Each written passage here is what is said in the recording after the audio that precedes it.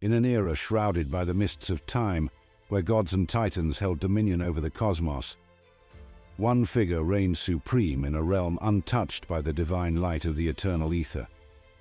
Shrouded in darkness, veiled in mystery, a figure cloaked with an aura both formidable and intimidating. This figure was not a merciless tyrant nor an uncontested hero, but a divine ruler who had accepted an unforeseen responsibility and turned it into a realm of strict order and merciful civility. His name? Hades, the resolute and enigmatic lord of the underworld. Welcome back to Epic Mythos, where we delve into the timeless realms of mythology, reigniting ancient wisdom for your modern journey. Hades' tale is neither an account of malevolence nor a chronicle of evil.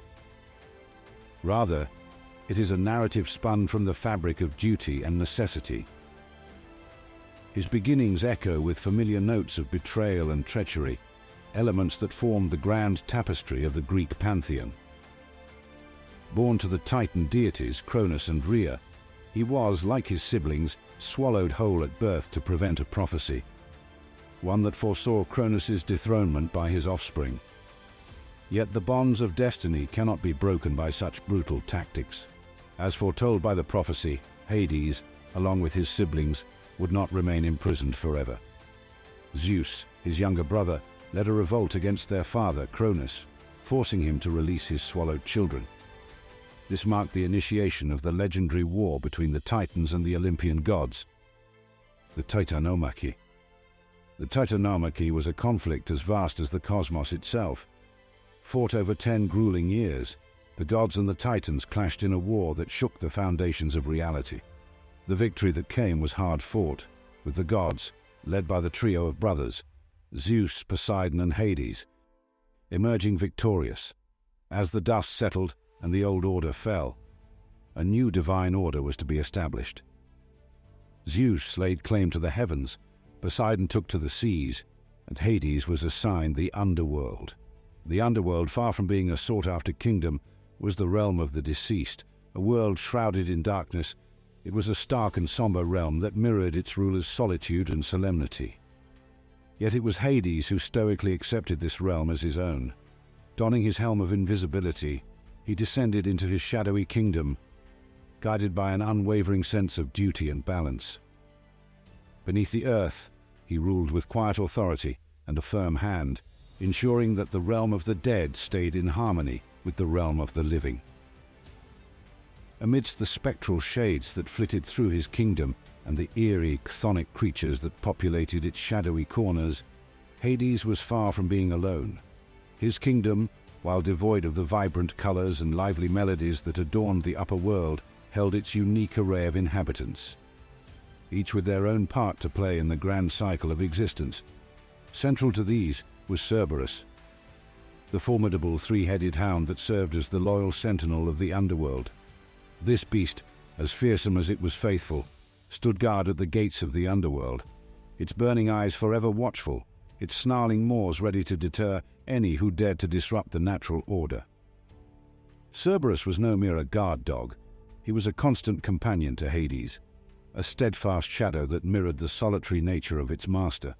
Born of the same monstrous lineage as the Linnaean Hydra and the Nemean lion, Cerberus was a formidable creature. Yet in the company of Hades, he was tame, loyal to a fault, and a resolute pillar of support for the underworld's ruler. Their companionship was more than just the bond between a master and his sentinel. It was a symbol of Hades' solitary rule and his commitment to duty. The three heads of Cerberus represented the past, the present, and the future, while its serpent tail served as a reminder of constant vigilance and readiness to strike against any threat. With Cerberus by his side, Hades ensured that no soul that had crossed the Styx could escape its due fate, upholding the balance that dictated the cosmic order. In the heart of the underworld, a realm shadowed by spectral gloom and eerie silence, a beam of ethereal beauty pierced the ashen desolation. It was none other than Persephone, the vibrant goddess of spring, an unexpected bloom amidst a relentless winter. The stark contrast of her life-infused presence against the lifeless confines of Hades' dominion was a breathtaking spectacle, one that didn't go unnoticed by the king of the underworld himself. The daughter of Demeter, Persephone was more than just a beautiful entity. She carried the life-giving essence of the springtime season within her. She carried an ineffable life force within her, an energy that breathed life and color into everything it touched. In a realm barren of growth, her vibrant spirit was an anomaly, a spark of life amidst the lifeless. Drawn to her luminescent spirit, Hades found himself ensnared in her allure. Her vitality stood as a beacon in his world of shadows. Overcome with longing, he decided to make her his queen, offering her a kingdom where her light could find a home. Even in the darkest corners of existence, their union transcended mere marital bond. It marked a symbolic marriage of life and death, knitting together two stark realities. Through his marriage to Persephone, Hades invited life into the realm of death, binding the world of the dead to the cycle of life and rebirth. Yet their love story, while tender, carried a tragic undercurrent. The absence of Persephone led to Demeter casting the earth into a bitter winter. However, a compromise emerged. Persephone would share her time, spending a part of the year above ground, bringing about the growth of spring and the abundance of summer.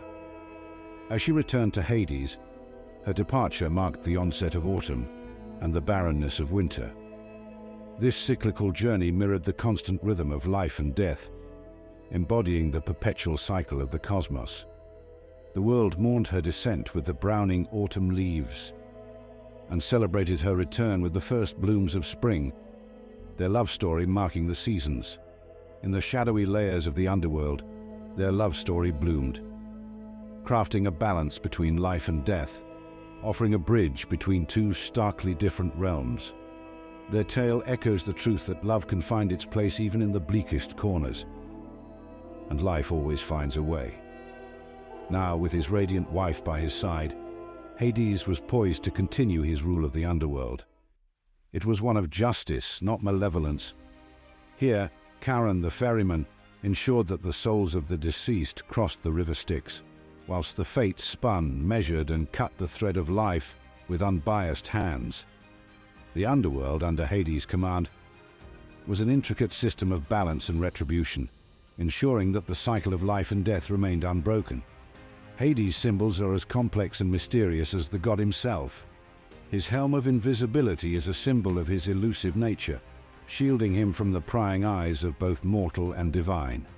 The bident, a two-pronged implement akin to a pitchfork, stands for his control over the earth's riches and his rule in the underworld.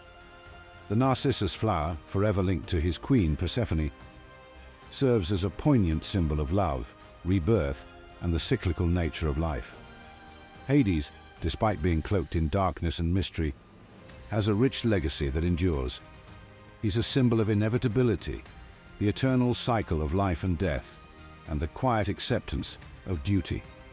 His story resonates with us, reminding us of the balance that governs existence, and the solemn, unyielding role he plays in maintaining that balance. As we conclude the story of Hades, the misunderstood god of the underworld, we leave with an understanding that his story is a testament to the brilliance of duty, the strength in quiet resolve, and the power of love amidst solitude, a tale that unveils the power that lies in the shadows, the strength that thrives in silence, and the potency of an unyielding commitment to duty. We hope this journey through the life and legacy of Hades has inspired you as it has countless others through millennia. Thank you for embarking on this journey with us. Until our paths cross again in the realm of myths and legends, stay curious, stay inspired, and keep exploring.